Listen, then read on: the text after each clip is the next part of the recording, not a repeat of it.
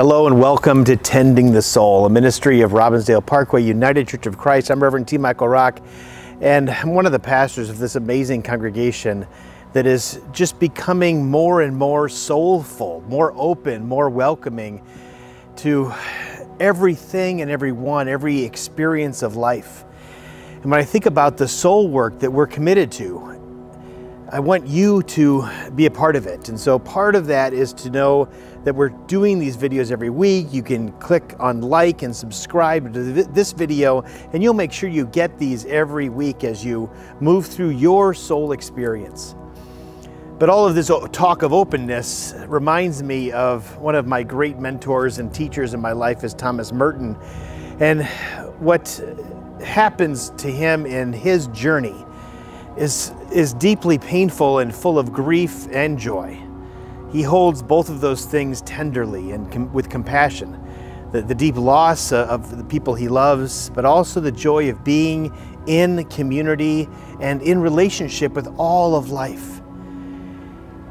What Merton does in a beautiful way is encourage us all to get out of that ego that separates us, that causes us to compete with others and to move us into places that we're thinking of what we're not about versus what we are, the negative. And so what Merton always invites us to do is to see the possibility of what it means to be in union with all life. And the story goes that he was on the corner of 4th and Walnut in Louisville, Kentucky.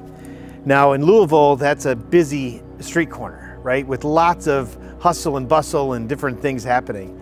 And he talks about being a bystander in that crowd, and a feeling overwhelms him about being connected to all of the beings in that place. And then he saw not just people about their individual lives, but everyone was shining in silver light.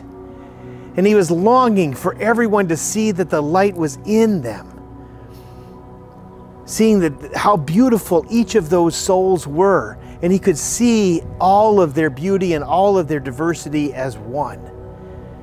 It's a wonderful story. And then he says that unfortunately people are so committed to seeing themselves as small, of not seeing themselves as a shining silvery light for others.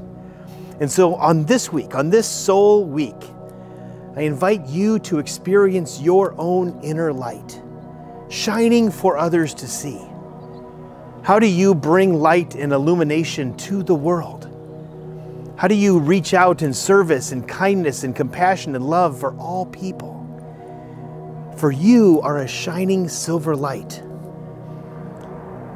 Part of that, friends, is to get out of our own way, is to understand that just like Merton, it is through great grief and great love that we find that inner light. And I promise you that my soul work this week will be the same. To be out in crowds, to be out with people and seeing all of the beautiful lights all around me. That is how we are going to spread and experience what is often called the good news. And so with gratitude and deep abiding respect for all those on your faith journey, on your soul journey, may you find your inner light and let it shine.